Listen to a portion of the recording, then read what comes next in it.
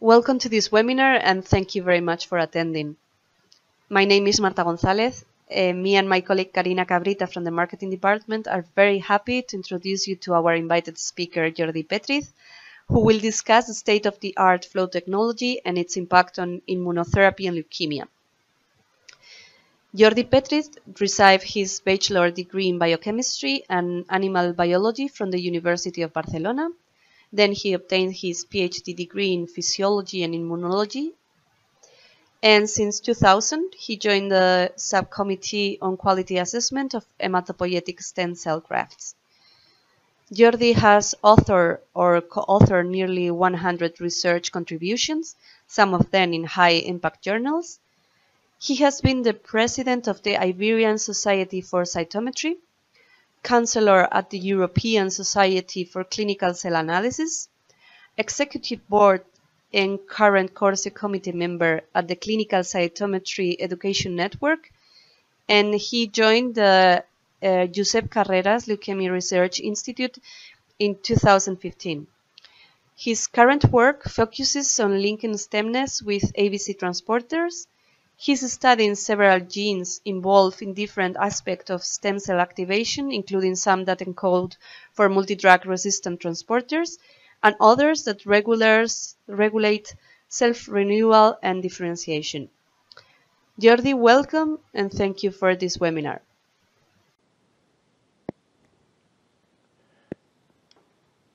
Thank you very much for this nice introduction. First of all, I would like to thank the organizers for giving me the opportunity to explain our current advances in leukemia and immunotherapy at the Josep Carreras Leukemia Research Institute.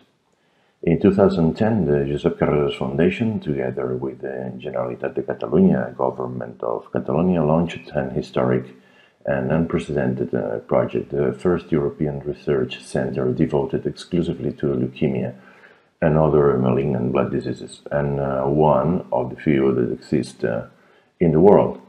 The Josep Carreras Leukemia Research Institute is a center located in Barcelona and also without precedent and with researchers from all around the world, and employ the most innovative technologies to fight against leukemia. This is the main building at the Josep Carreras Institute, and we have excellent facilities to develop our research in the field of leukemia, lymphoma, and other hematological diseases.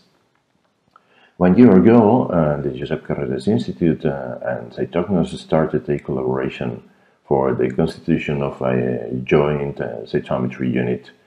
And through this research unit, the Josep Carreras Institute and Cytomics will strengthen their research activity and achieve levels of excellence in scientific leadership in areas of common interest, in particular flow cytometry technology and research.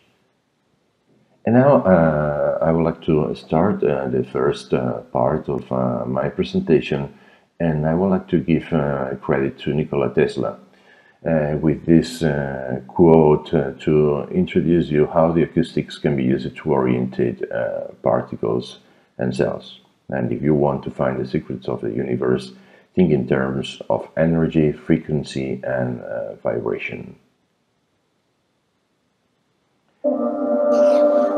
In this video, you can see how particles can be oriented and manipulated using tunable acoustics.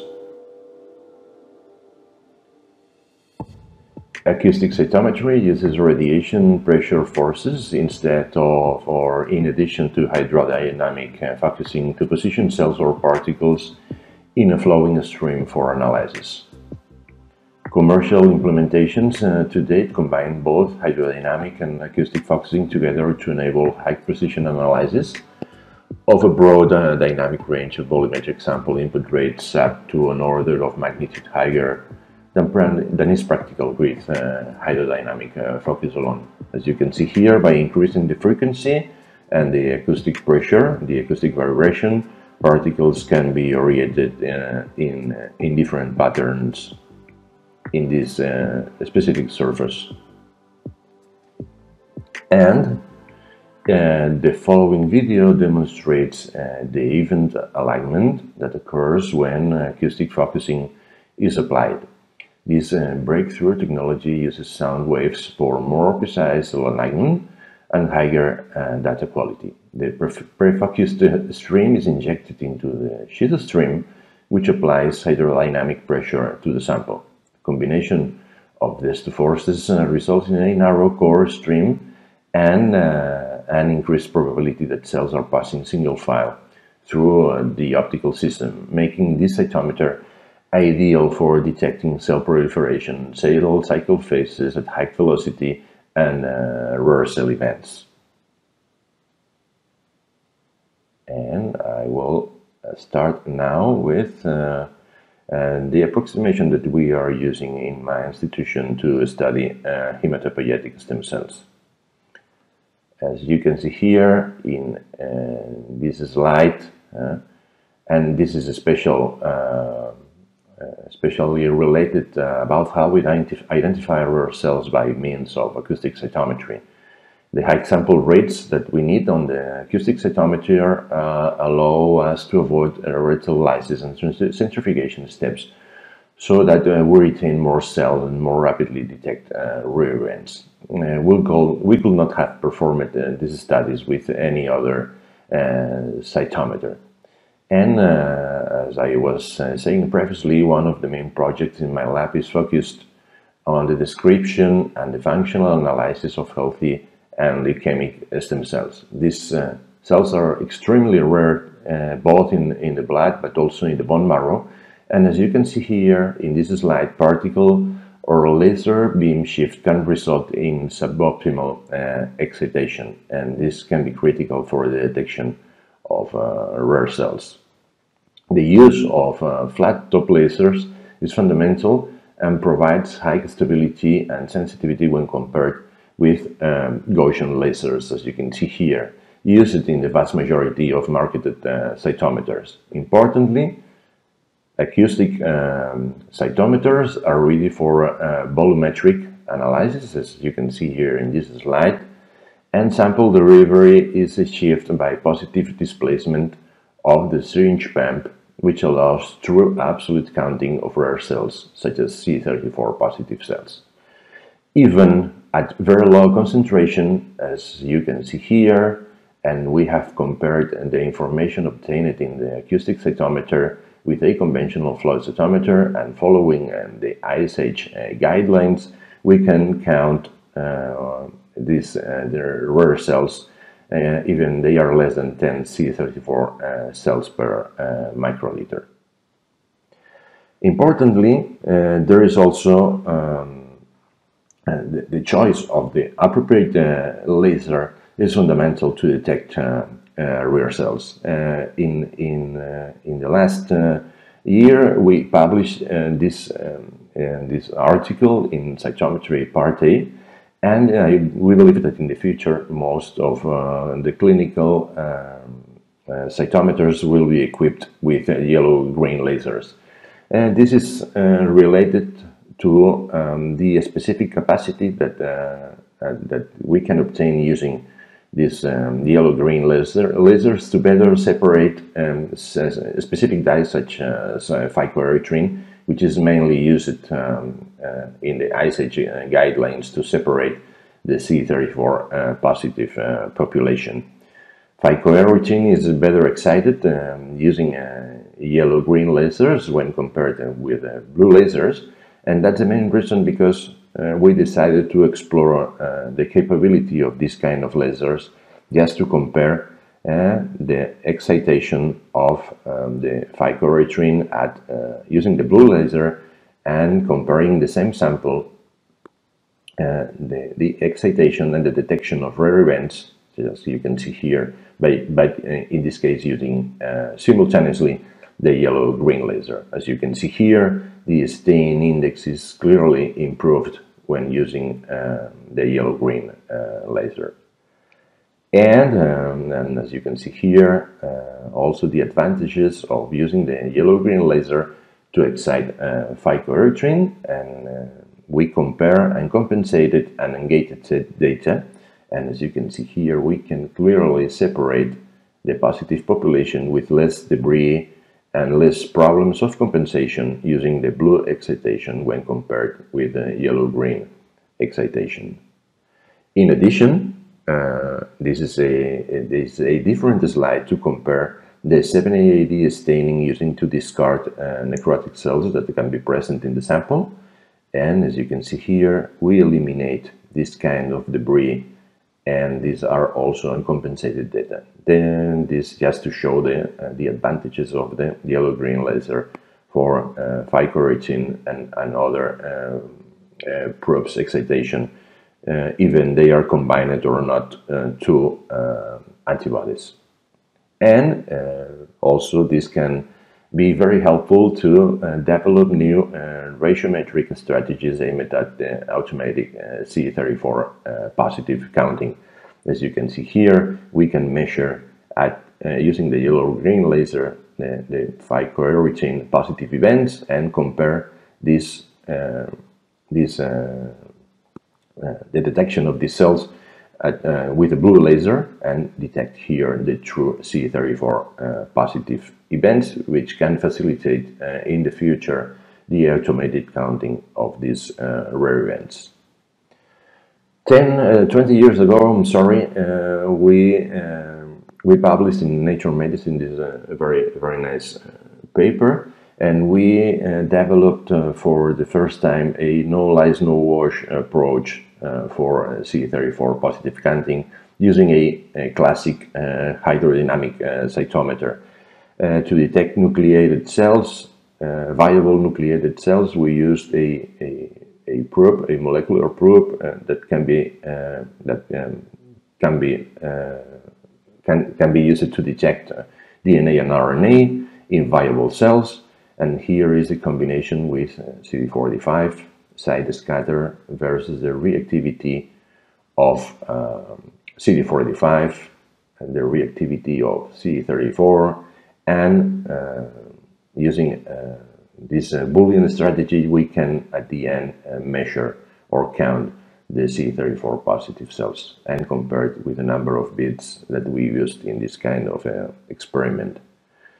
This is really important because when we are using red cell lysing solutions, we can obtain important artifacts. And just to compare the same sample, this was done using a different dye, the dye cycle violet stain. And as you can see here, we can detect the nucleated cells. There is a threshold to discard the non-nucleated cells, mainly platelets and erythrocytes, and we can plot this region to detect by the combination of the forward scatter and the side scatter lymphocytes, monocytes, and neutrophils, and obtain the volumetric counting of the total leukocyte population. Okay. In the next slide, we can see the analyzed cells and compare the proportion of cells. 99% of nucleated cells, and the previous one was 97%, but the proportion or the true number of cells is dramatically different. When we analyze the cells, we can measure this number of cells, but this is associated with a cell loss, with highly important or high cell loss, which is near the 40% of the sample. And this is critical for the detection of rare cells, and that's the main reason, because we always manipulate our samples by using this less aggressive or the less aggressive possible protocols in flow cytometry, which also allows the detection of functional measurements. In addition, the using of these nucleic acid stains take advantage, because we can put the threshold in the fluorescence and also avoid the threshold in the forward scatter, and this can also take advantage to measure apoptotic cells, because the specific cell shrinkage that is induced during programmed cell death. By comparing here, if we are using the forward scatter threshold when compared with the fluorescent threshold using the nucleated cell stain, near 25% of events consisting of mainly apoptotic cells are wrongly omitted by using this specific threshold in the forward scatter. And this is also a very good opportunity to avoid, to be able to detect the small lymphocytes that can be present in the sample. A different approach to study whole blood is by using by configuring the violet side scatter and collect simultaneously the blue and the violet side scatter. Based on the different absorbance, based on the presence of oxyhemoglobin in the red blood cells, we can distinguish platelets, leukocytes, mainly lymphocytes, monocytes, and neutrophils, and here the vast majority of cells which is constituted by the red blood population. This can be this approach can be easily used in less than 1 minute by simply changing 3 filters on the flow cytometer, and then you will be able to collect the violet side scatter on your flow cytometer and detect, and as you can see here, lymphocytes, monocytes, neutrophils. You can get these populations and obtain the classical pattern, the classical scatter pattern, by combining the forward scatter or the violet side scatter, or here the blue side scatter, just to distinguish lymphocytes, monocytes, and neutrophils again. And use specific antibodies. And this, as you can see here, we can add to the sample glycophorin A or CD45, or and also a stain to discriminate nucleated cells from red blood cells and platelets, and obtain a pattern which also reproduces the classical scatter plot to distinguish lymphocytes, monocytes, and neutrophils. This configuration can be used even we are not lysing the cells to detect CD34 positive cells, as you can see here. We use the same approach by collecting the blue side scatter and the violet side scatter, and by plotting this region we can obtain the classical scatter profile of lymphocytes, monocytes, and neutrophils, but we are adding a threshold, a fluorescent threshold for the CD45, and that's the main reason, because we are not detecting here erythrocytes and platelets. And we can use this Boolean strategy to again detect the CD34 population, even the sample is not lysed or highly diluted, based on the high velocity the high rates that we can obtain using the acoustic cytometry. In addition, the use or the using of yellow-green lasers takes also advantage to detect leukemic cells.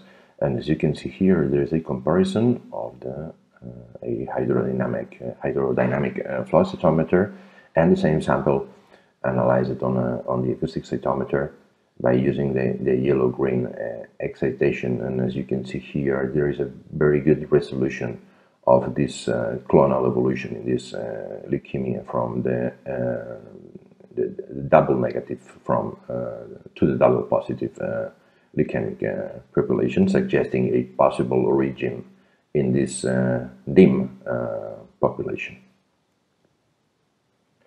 Thus, the no lyse no wash methods takes advantage not only to preserve the quality of the sample, but this no wash no lyse workflow is less time consuming in comparison to your traditional workflow, avoiding many artifacts that can come or can derive from the use of lysing or washing procedures.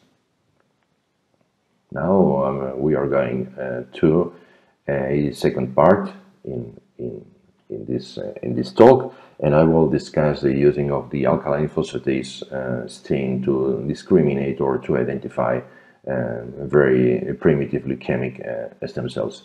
This work was published in Oncotarget in 2016, and the alkaline phosphatase is expressed at high levels in embryonic and other very primitive stem cells, not only leukemic but also healthy stem cells.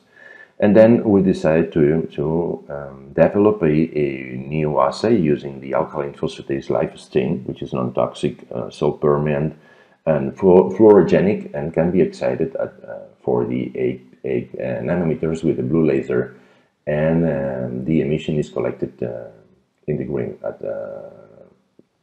this emission, and can be easily combined with de-staining with antibodies, but using this no lyse no wash methods that we have developed in our laboratory.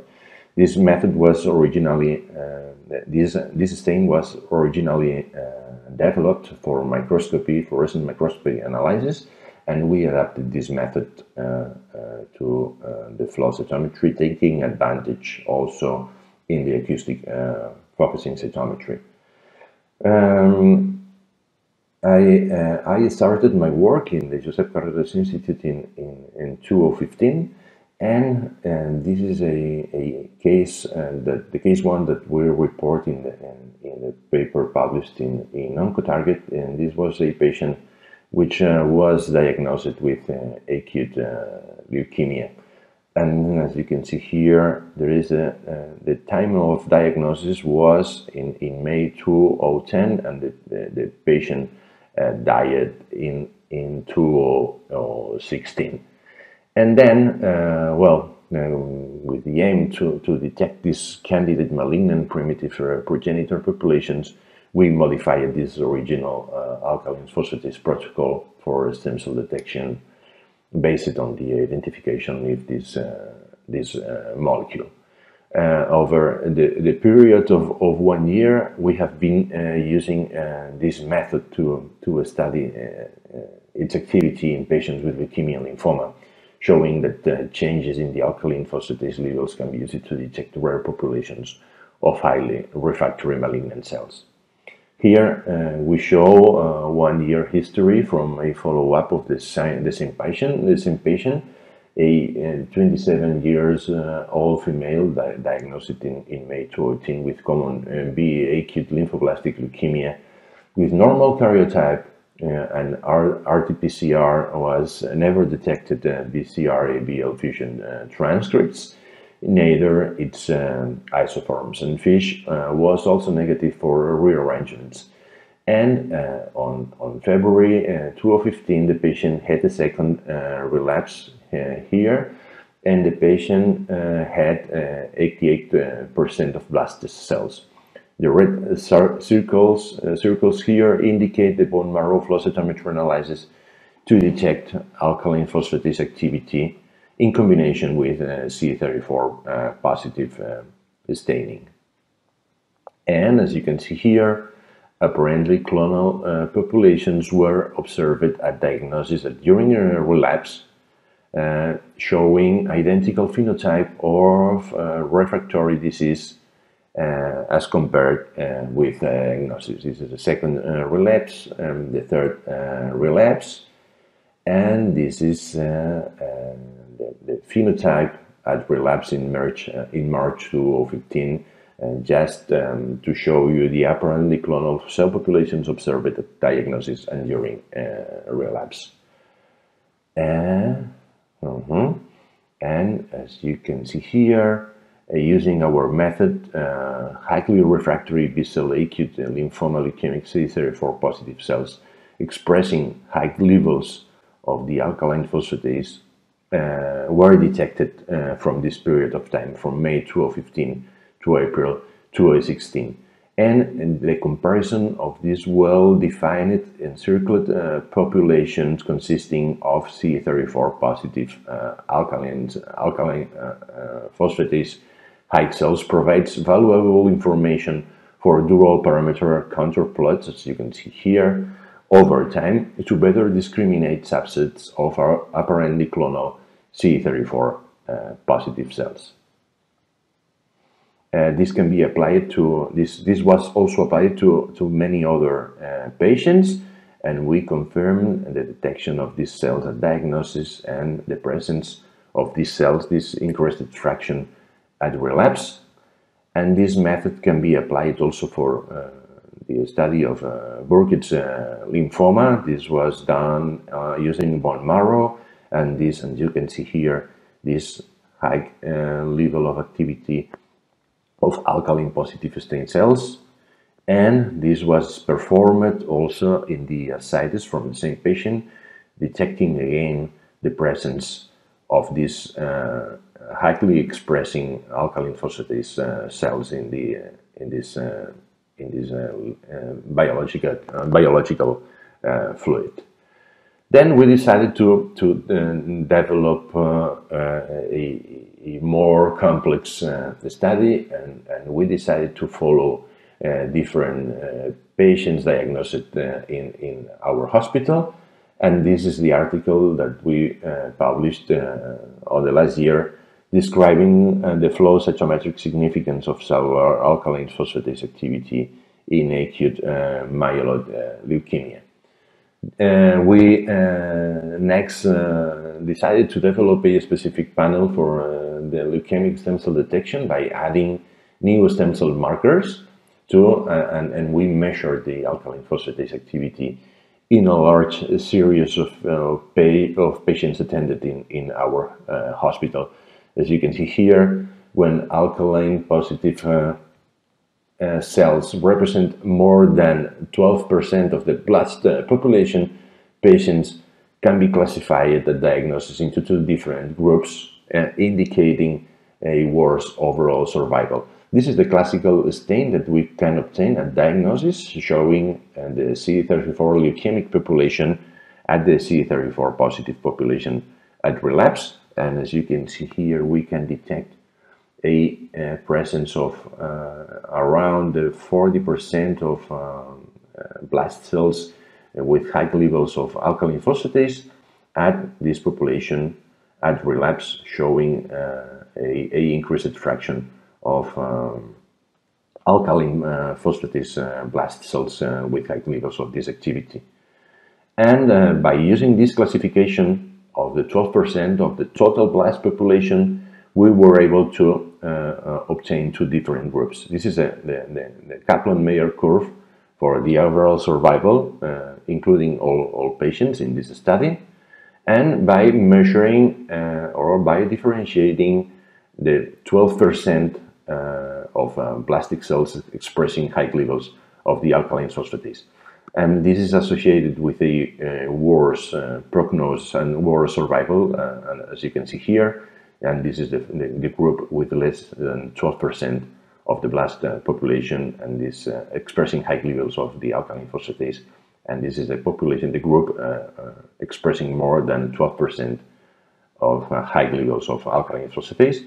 And this is the same for the Kaplan-Meier curve for event-free survival, by classifying by subclassifying these two groups based on the levels of the alkaline phosphatase expressing cells. And now we are going to the last chapter, mainly related to the immunotherapy field, because as you may remember, the cancer immunotherapy was named a breakthrough in 2013 and was a cover for science and for nature, yes, to try to control this immune checkpoint blockade in cancer. And these two researchers were awarded with a Nobel Prize for Medicine and Physiology, Jim Allison and Takesu Onjo, in 2018. We believe that we can develop a predictive medicine by Cytomics, just to better advance personalized medicine in oncology. Because, I'm sorry, there is a therapy-dependent individualized disease course prediction, and diseases represent some molecular changes in cellular system of organisms, and this is the Cytomics. And Cytomics study this is a study of molecular cell phenotypes in combination with exhaustive bioinformatic knowledge extraction, and these cell phenotypes results from genotype and exposure. And our goal is to develop individualized predictions that should be greater than 95% to be correct or right. We are especially interested in PDL testing for anti-PDL1 directed immunotherapy, because PDL1 is one of the ligands for PD1 and can be expressed by tumor cells, but can also be expressed by myeloid-derived supercell cells, and that's the main reason, because we are looking at the expression levels in myeloid-derived supercell cells circulating in blood, but also in the bone marrow. There's a complexity by detecting PDL1, and there is a current controversies in using this marker because we can obtain a differential reactivity if we are looking at the expression in tumors, because we can obtain tiny biopsies, and this can complicate the reactivity and the detection of the true positive tumor cell that can be detected in the small biopsy.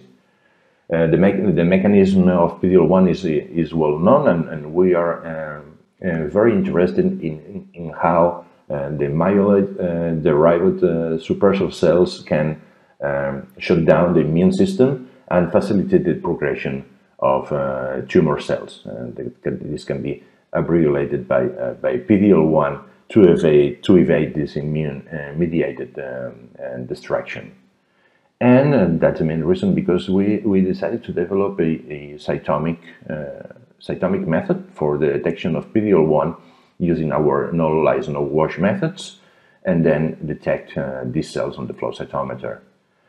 The monoclonal antibody market has changed rapidly during the past 5 years, and we have now a massive deploy of many antibodies, which can have different reactivities, and this is causing some potential issues with the antibodies, because these antibodies can fail to detect the true population, and this can be a problem generating frustration in the scientific field.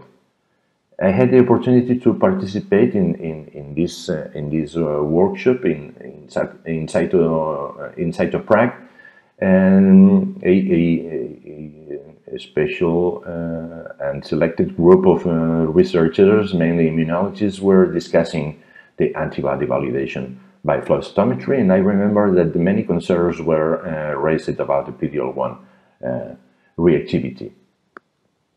And most of researchers were complaining about the poor quality of detection using commercial and many others antibodies, but as you can see here, we can observe that the affinity of the PDL1 or the PD1 antibodies can be different, with a different affinity constant, as you can see here in this table, and these are the references for these publications and these reactivities. And as you may know, recent studies have shown that the presence of myeloid-derived supercell cells in the multiple myeloma bone marrow microenvironment can contribute to suppress the immune response through this PD1 pathway. And these myeloid-derived supercell cells are a heterogeneous population that can be pathologically expanded during cancer, inflammation, and infection, that can favor the progression of the tumor cells. And the use of this anti-PD-L1 strategies by using humanized monoclonal antibodies in multiple myeloma and other pathologies can represent a novel therapeutic strategy. And our study was aimed to develop new strategies to detect the PD-L1 expression in these myeloid-derived suppressor cells with the aim to predict the anti-PD-L1 therapy success. There are some controversies in the detection of these myeloid-derived suppressor cells, and this slide is trying to summarize the antibodies that are consensuated to study these populations, just to, based on the expression level, to distinguish granulocytic myeloid-derived suppressor cells and monocytic myeloid-derived suppressor cells. CD11B was chosen to develop our panel, and as you will see later in our panel, the combination of the markers used is a little bit different in comparison to these consensuated panels. Then we decided to obtain a highly reproducible method for the accurate scoring of PD-L1 positive cells. And why this PD-L1 test? Because I was explaining previously, it can be highly dysregulated in cancer, provoking this pathological expansion of the myeloid-derived suppressor cells. And this can test, we believe that it can be used as a guide to predict response and with anti-PD-L1 directed therapies, especially with this anti-PD-1 PD-L1 immunotherapy. And this population of myeloid-derived suppressor cells is increased in multiple myeloma. The immune phenotype that we selected was based in this combination of markers. And we also, by detecting the PD-L1 expression, and this method was using by combining different laser excitation just to avoid color compensation and facilitate the acquisition of the sample on the flow cytometer. And then we decided to screen these multiple myeloma patients just to predict if they can respond or not can respond to the immunotherapy. I think that I will skip this slide because it's another different summary about the PD-L1 blockade and the different strategies that can be used to try to control the PD-L1 checkpoint, and this can how this can provoke this cell migration or activate or decrease the T cell cytotoxicity. Here is the panel that we have developed in my lab by using this no lyse, no wash approach. As you can see here, we have the nucleated cells. We decided to stain the cells by using the dicycle violet stain, which binds the DNA of viable cells. Then we discriminate aggregates by using the fluorescence, not the scatter, because the scatter obtained at high velocity can be degraded, and that's the main reason, because we are always choosing the fluorescence method to discriminate nucleated cells. Then this region is plotted in the classical scatter plot just to visualize or just to display lymphocytes, monocytes, and neutrophils. The staining for HLA-DR, the PD-L1 stain, the CD33 staining, the CD11B staining, and the different combination of the different plots. But finally, discriminate the PD-L1 positive cells, which are mainly DR negative or low in this region, to identify the granulocytic and the monocytic myeloid-derived suppressor cells in this region. We have been screening too many patients, and we have developed a cytomic approach by stimulating the presence of 4 esters by using PMA. And as you can see here, there is the numbers of PD-L1 positive cells in the unstimulated. This control was performed using the solvent that we have used it in this solution for PMA, and this was after stimulation 10 minutes or 37 degrees centigrade. And as you can see here, there is a little increase in the number of PD-L1 positive cells. However, we were extremely surprised when some patients after stimulation where the number of positive events for PD-L1 was dramatically increased in comparison with the previous patient. With, as you can see here, the stimulation only detects this small number of PD-L1 positive cells, but after stimulation in a different patient, we detected a massive number of PD-L1 positive cells. We were very shocked with this kind of results. And as you can see here, this is the myeloid-derived supercell cells, and in a patient that was not responding to this, was not expressing these large numbers of cells after stimulation. But as you can see here, you can detect a large number of myeloid-derived supercell cells, which are mainly neutrophilic and monocytic, as you can see here. And well, we had the suspicion that maybe the PD-L1 was translocated from the cytoplasmic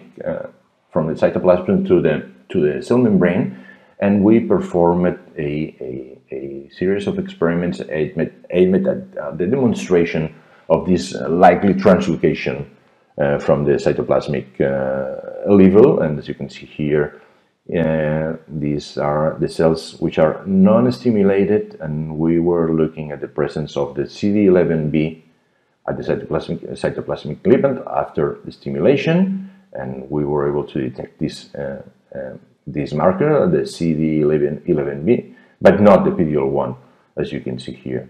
And as you can see here, the CD11B expression, but we were unable to detect the PD-L1 expression at the cytoplasmic level. And this guided us to think that maybe they, after monitoring the different patients that we have studied,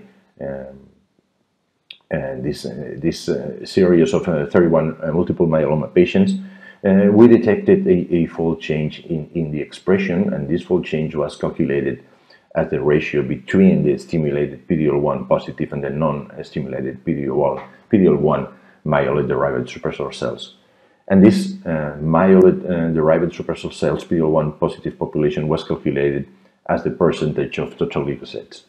And as you can see here, there is a variation in this PD-L1 fold change that we are detecting using this cytomic approach. This is just to show you the interaction in between PD-1 and PD-L1, and this is the interaction because between PD-L1 and immunotherapy. In this case, durvalumab used to treat these patients by using immunotherapy. And as you can see here, the interaction, the site of reactivity of PD-1 and PD-L1 is near the same steric location when compared with the interaction with PD-L1 and durvalumab. And we believe that we are targeting this site using our PD-L1 antibody used for this kind of fluorescence experiments. But if we are measuring the cells using functional flow cytometry, we can detect that these molecules can suffer some conformational changes, and we believe that this is the reason because we are able to detect this change in PD-L1. And this is the PMA increased PD-L1 expression compared to unstimulated multiple myeloma marrow cells from 1 minute stimulation to 16 minutes incubation at 37 degrees centigrade. And we believe that we are showing some conformational changes that have been described for PD-L1 and PD-1 after interaction, and we are collecting many information to try to associate this biological change in the conformation of PD-L1 to better classify and to better predict the success of the immunotherapy. And just to show you how we can assess a therapeutic and antigen-specific PD-L1 targeted approaches before and after treatment with anti-PD-L1 immunotherapy. But we believe that a diagnosis and during the course of immunotherapy, we will be able to make specific, precise measurements just to better monitor the evolution and the possible immunotherapy resistance of these patients. Maybe PD-L1 is having this folding and unfolding changes just to be protected, or just to protect the binding or the targeting site of the immunotherapy, and that's the main reason, because we are detecting or not after a stimulation this conformational change that can